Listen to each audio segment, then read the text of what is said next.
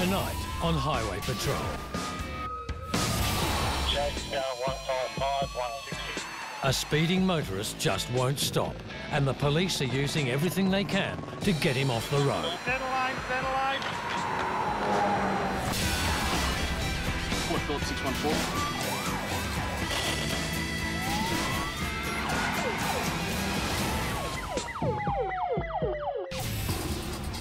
Senior Constable Russell Warner's checking out a burnout hotspot around midnight. Plenty of burnouts around here, so he's definitely an idiot. No joy, guys. It's one of those things, as we keep saying, right time, right place. We're getting They've got a pursuit on Geelong Channel heading our way, up on the highway. Are you able to cross over to Channel 0201 and get an update from them? Chase 155, 160. Roger, we'll head that way then, sneak up. Just gonna head Princess Freeway way. Just got a call from Geelong Channel. There's a pursuit in progress heading our way, just past Avalon, heading Melbourne bound. The female driver fled a checkpoint in Geelong, and police have been pursuing her for more than 40 kilometres. So just confirm that they want to call it an imperative pursuit in relation to her earlier driving as well. Just been informed that this is an imperative pursuit. Imperative means that she's got to be taken off the road. She's too much of a risk to herself, other road users. It's an imperative. We're going to do our best to stop her. Stop sticks, whatever it may be. Yeah, 611, she's in the centre lane. The 2 or 3 cars in front of her. They all pulled out of the well, and she's got both the outside lanes. It's 31:30 now, and still in that centre lane.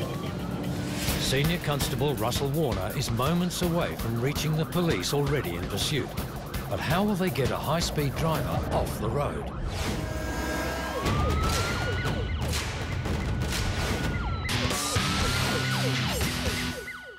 Just been informed that this is an imperative pursuit. Imperative means that she's got to be taken off the road. She's too much of a risk to herself, other road users. It's an imperative. We're going to do our best to stop her. Stop sticks, whatever it may be. Senior Constable Russell Warner is en route to try and head off a reckless driver who's being pursued by police. 611, 135, 136 according to me. She's in the centre lane, absolutely no traffic, road dry, weather fail. Roger that. With several police units in pursuit of the offender, it's Russell's job to try and get ahead to cut her off. Received 617 also should have stop sticks. Yeah, 617. I'm at the northern end of the multi now, so I'll just pop here if that's what he wants. You got any chopsticks on you? TFM. At the intercept point, Russell's next task is to deploy stop sticks. These will deflate the driver's tyres safely without the driver losing control. Yeah, 617. As soon as I see he's flashing lights, I'll throw the stop sticks out so he can back off. I've left my blueies on so you'll see where I'm popped in an emergency turn.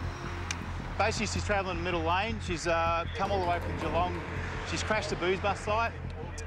That's why we call it an imperative pursuit, where we must sort of get her off the road. The guys are chasing her. As soon as we see the blueies, I'm going to run out, throw the stop sticks out. We'll run back here. Hopefully, she'll run over them. It doesn't always work that way. And hopefully the units behind will back off and not run over them as well. Roger, she's down to 115 at the moment, centre-most lane, 3 northbound lanes. Traffic's still right. 611, she's got to be at 400 metres before the next cars are in front of her. 400 metres, beautiful. With only radio updates from other units to guide him, Russell's challenge is to identify the car from all the others coming towards him. Is she coming up behind her? 617, just up around the corner, he's down around the corner. I need you to stay near that radio so I can hear. Right. This is Russell's first time with the stop sticks. With the pursuit approaching him at over 100 kilometres an hour, timing is critical. Centre line, centre line. A number of police units are conducting an imperative pursuit of a white station wagon. Northbound. Yeah, 617. As soon as I see he's flashing lights, I'll throw the stop sticks out so he can back off. I've left my blueies on so you'll see where I'm popped in an emergency turn. Running from a compulsory PBT stop, driving erratically and speeding is a lethal combination. So Senior Constable Russell Warner has been deployed further up the highway with stop sticks to puncture the offender's tyres. Centre line, centre line.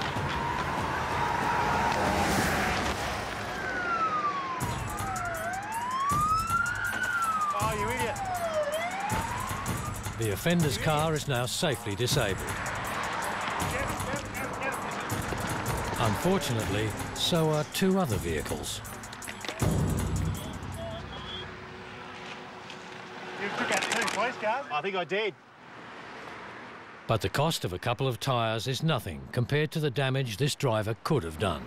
I think I might have taken out a couple, so I might spend the next half an hour changing tyres for the guys. Kind of just came out of my hand, and there was no way I was running out in the middle of that stuff to go and get it. So obviously it's worked. Yeah, it worked. Sure, the tyres have been taken out, and she stopped like within half a K of where it's deployed. So that's what they're there for.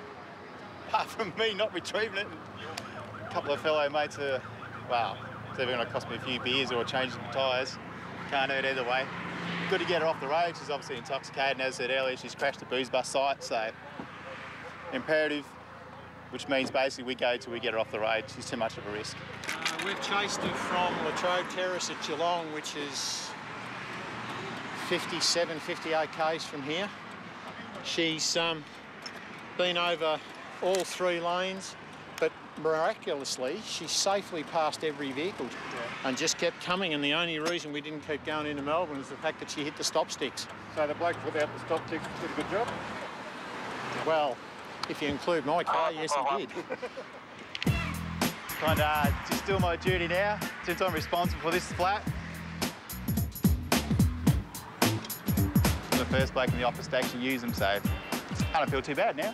And it worked. Next time, Yeah, pull those sticks in quicker. Sorry about that. I changed the tyre for you, it's all good.